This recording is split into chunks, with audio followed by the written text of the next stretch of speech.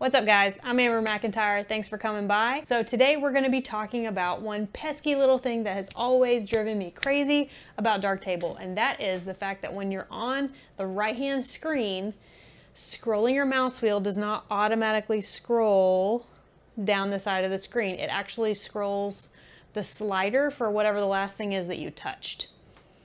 That's one feature that always kind of bugged me that Darktable didn't do like Lightroom. Darktable 3.2 does have an option for you to fix that. It may have had it in earlier versions, but I didn't see it until now. So regardless, you can do it now. I'm going to show you how. It's really simple. Let's go.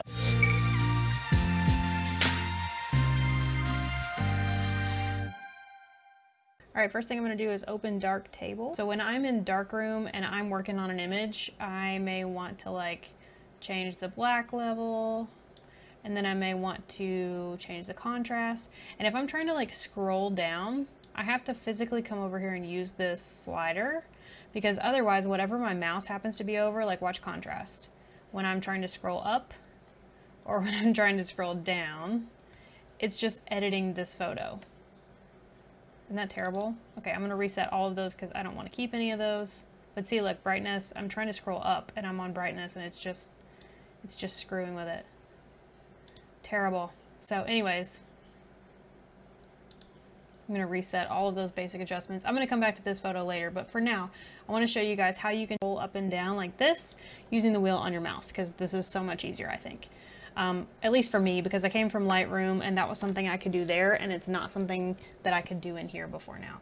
So you're just going to come up here to the little cog wheel that says Show Global Preferences and click on that thing. And then down to the left, you have a whole bunch of options. General, import, it's like your preferences window for Darktable. So you're going to go down to the one that says miscellaneous.